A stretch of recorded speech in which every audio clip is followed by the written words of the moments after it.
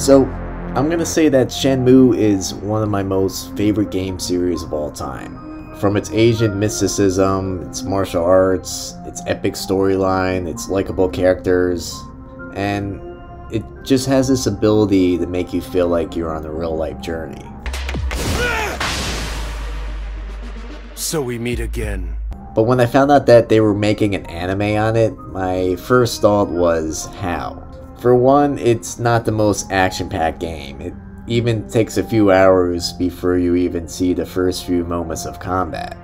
And a lot of the game, I'm gonna say, involves you walking around and just asking for directions. Any guys with tattoos on their arms? They hang out at bars. They always start street fights when they're drunk, you know. But for me, Shenmue has always been more than just a game. It's an experience. It really does make you feel like you're in this world on a real-life journey, and I think it does this because it mimics some of the tedious things you do in real life. Like waiting for a shop to open or drinking soda from a vending machine. How about a cola? Playing arcade games. Space Harrier, 100 yen a game. And of course, working a forklifting job, which I was pleasantly surprised that the anime did acknowledge. Bring that one over here. Sure. But you can't really make a show just based on those things, because no one's gonna watch it. About sailors.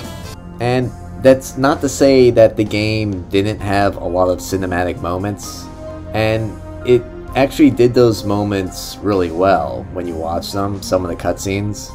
And that is mainly what this anime focuses on, and it's probably the only way that this could have been done.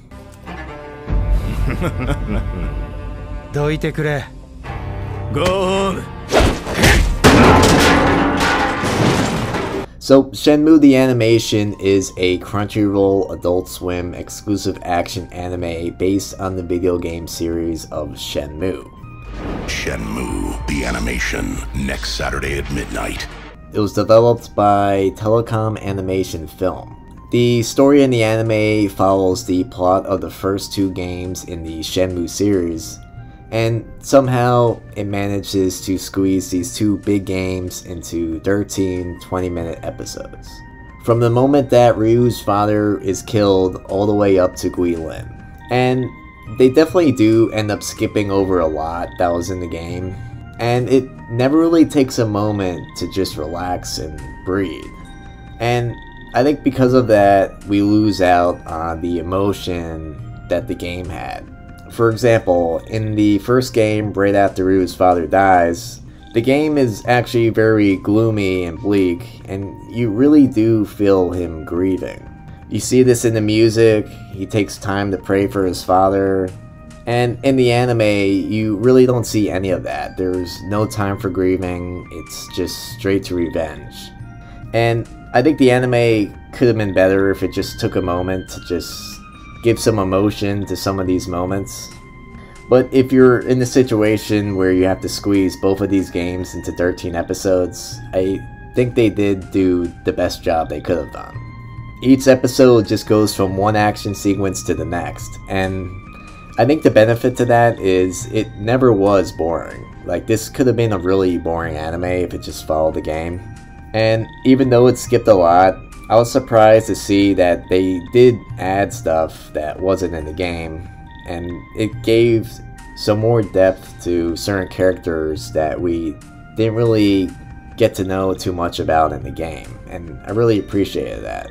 For example, Ryu and Nozomi's relationship in this is explored much better here than in the game, where Ryu just came off kind of as standoffish. I want to talk to you about something. Can we meet? No. At Sakuragaoka Park? I'll be waiting. Rip. Also, we get some backstory to the character of Joy, which is pretty interesting. Also, I couldn't help but feel that the anime was hinting towards Master Tao's brother being Lan Di. And I feel like it hinted this much stronger than it did in the game. And it makes me wonder if they do plan on going somewhere with this. especially considering that it is essentially a fan theory. What I think this anime succeeds at the most is it gives newcomers a chance to experience Shenmue for the first time without all the tedious gameplay, and let's face it, Shenmue is a game that's definitely not for everyone. But here, the anime is able to appeal to a much wider audience and even spark some new interests and new fans.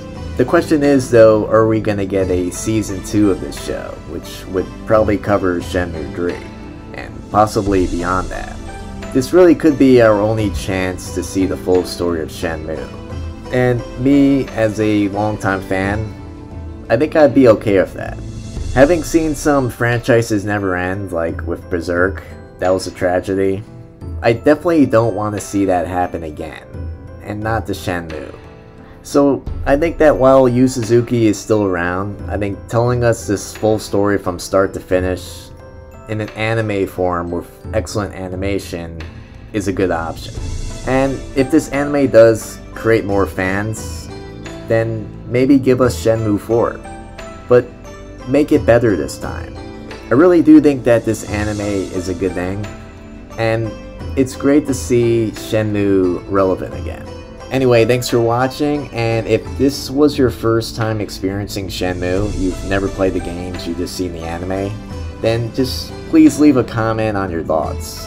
I'm curious how someone would view this anime having not played the games. Thank you.